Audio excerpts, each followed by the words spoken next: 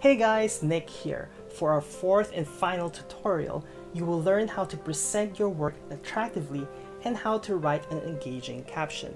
Because presenting your work nicely will highlight the beauty of your work, and having an engaged caption will help you connect with your audience more.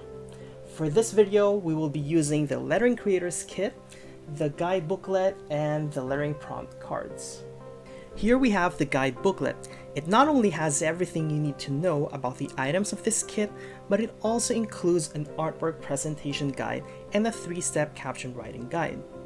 For the lettering prompt cards, aside from the lettering prompts and the layout guides, each prompt card has a caption writing guide related to the quote. It gives you an idea of what story to tell, and when you answer it, you'll instantly have a relatable caption for your lettering artwork. Creating flatlays and writing captions are actually not that difficult to do. Let's find out how. Step number 1 is to set up your flatlay. Choose your background, props, and source of lighting. I'm using a big sheet of paper as my background. The props I'm using are the tools and materials I used to create this piece. Now I'm arranging the items to balance the photo. If you have the Lettering Creators Kit, the guide booklet will talk a little bit more about this. Step number 2 is to take a photo. Center your artwork and take a top view photo, preferably with natural lighting for better quality image. You don't need to have the best quality camera to take a nice photo of your work.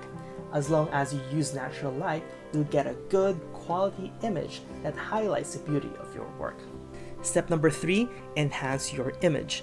This step is optional, but if needed, you can edit your photo first before posting.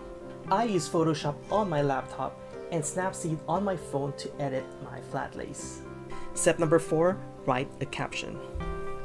This step is often overlooked, but it's a great way to connect and start a conversation with your audience. This is really important if you really want to grow your audience and have them leave comments on your work.